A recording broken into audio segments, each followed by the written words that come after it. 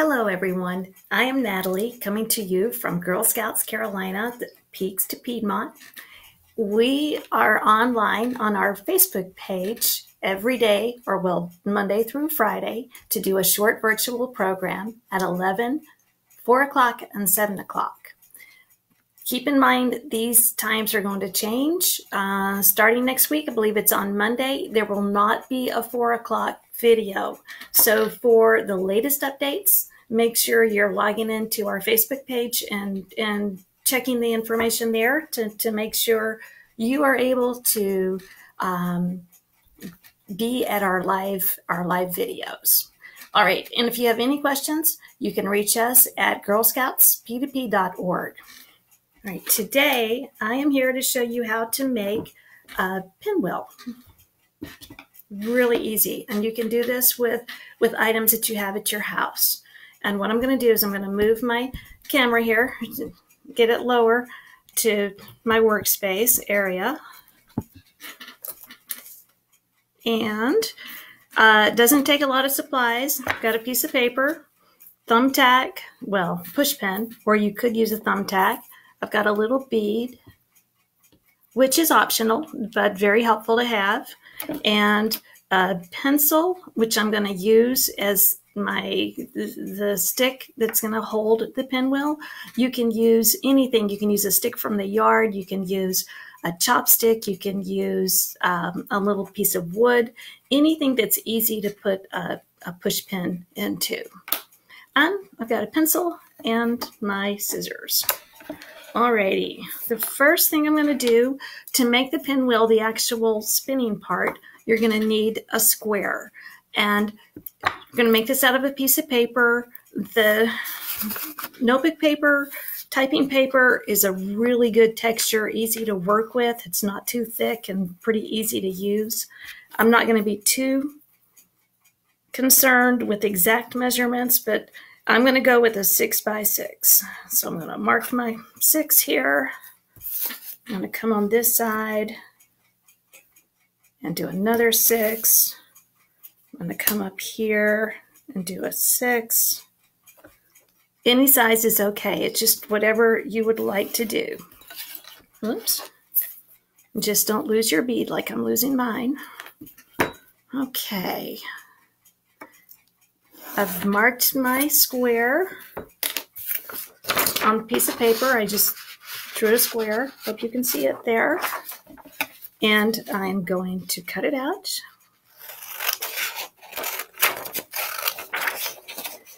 The reason I'm making a big one right now for this demonstration is so that big ones are easier to do. If you've got little hands that are working on this, I would suggest starting with a 6x6, a larger square, a piece of paper. Okay, we've got our square, so the first thing I'm going to do is fold it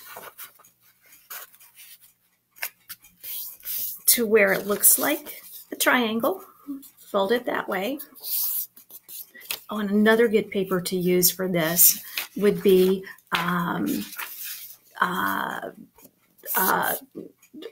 like magazine pages or something like that. That'd be really colorful. And if I had a long time, I might sit here and paint designs or make my white paper look a little more interesting. But for now, we've got a white pinwheel on the way. And I folded it in half. I've made a triangle out of my square. I'm going to unfold it. And we've got a line in the middle. Go to the other corners. I'm going to make another fold where we didn't have it before. And here we go. I don't know if you can see this, but I've got a square that has been folded twice. So you have a cross pattern from your folds inside the square. And what I'm going to do, I'm going to mark this with a pencil, but you don't have to. You can just, do a rough estimate. Do it however you would like. That on your center, you can mark the center, which is a little dot there. On each of these lines you've made with the fold, I would go just a little higher than a half on each one. And I'm sure I'm off because I'm not measuring this, but if you can see my marks, I've done a mark here and there and there, and then again there.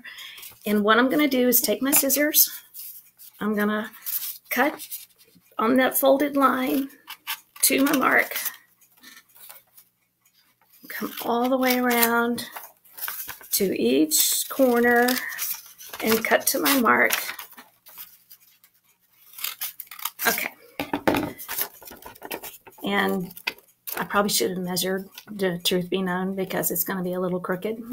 But now I have cuts into my piece of paper, into my square, and got our center here. What you want to do is you want to take one corner, bring that corner to your center, and then we're going to go around your square. You're going to do every other corner and bring it to the center. So the first one, we've come down and we're holding it. And for little hands and for people who are very much like me and are working on smaller ones, you may want to use a little bit of glue to, put a dab of glue there, put your first corner down to hold it, put another dab of glue. We're skipping this one because we're doing every other one. We'll bring that one there. We're going to hold it. We're skipping this one and we're going to the next one because every other one. Going to bring it over. Okay, and I'm going to hold it. Whoops. There we go. It's a little big for my hand. We're skipping this one because we're going every other one. And we're bringing this one down. Holding it in the center. Skipping this one. And we're going to bring the last corner to the middle. So it's starting to look like a pinwheel. And what I have, straighten that up just a little bit.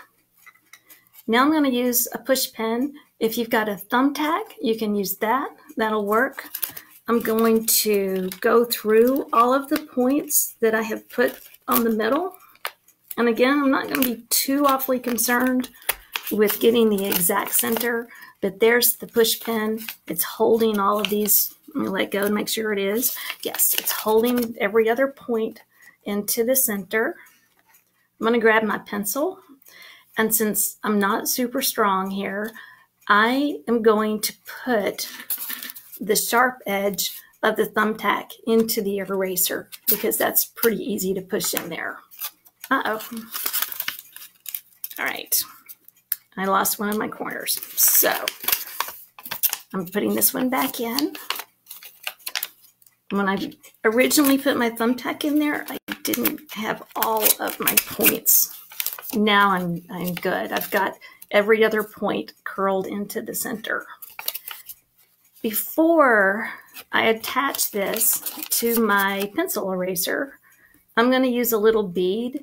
If you don't have a bead laying around the house, it's no big deal, but I've got a little teeny tiny one. I don't know if you can see it, but I'm going to put that on to the sharp side of my thumbtack. So we've got the pinwheel, we've got the little bead, and now I'm going to bring my pencil over and I'm going to stick it on to the thumbtack. And there we go. We have a pinwheel. All right, I'm going to move my camera up just a little bit here. Okay. Oh, now I can see comments. Now I can see that Emily is on. My friend Emily is on. If you have any questions, please ask her. And I have so much light. Let me turn off this light to see if it'll help. It's making there we go. It's making it hard to see my pinwheel. But I've got it pinned to a pencil eraser, and it spins. It spins really easily when you have that bead in between so that the backside is not rubbing up against whatever stick you're using. I wanted to use a chopstick, but then I figured someday the world is going to reopen and I'm going to go get my take-home Chinese food and it's going to be missing chopsticks. So I decided to save my chopsticks and use a pencil for this rather than the popsicle. But all right, now we've got our pinwheel, and it looks like April is March because it's been so windy outside, and it's perfect time to take this outside and play. And I just wanted to show you one thing before I leave, a little bitty one that I made out of foil. You can use aluminum foil too, or this was from the inside packaging of a granola bar, and it had red, like a red foil package. So I cut it up, I used it, I put it on a toothpick. So if I get really, really bored with all these days at home, I am going to make cupcakes and put my pinwheel that is attached to a toothpick in them as cupcake decorations. All right, that is all I have. Easy way to make a pinwheel. If you need more help, I talked too fast or didn't give very good directions, reach out to me. My name is Natalie. You can reach me at info. Our email address is info@girlscoutsp2p.org. Thank you, and I hope everyone's well and having a good day. Bye.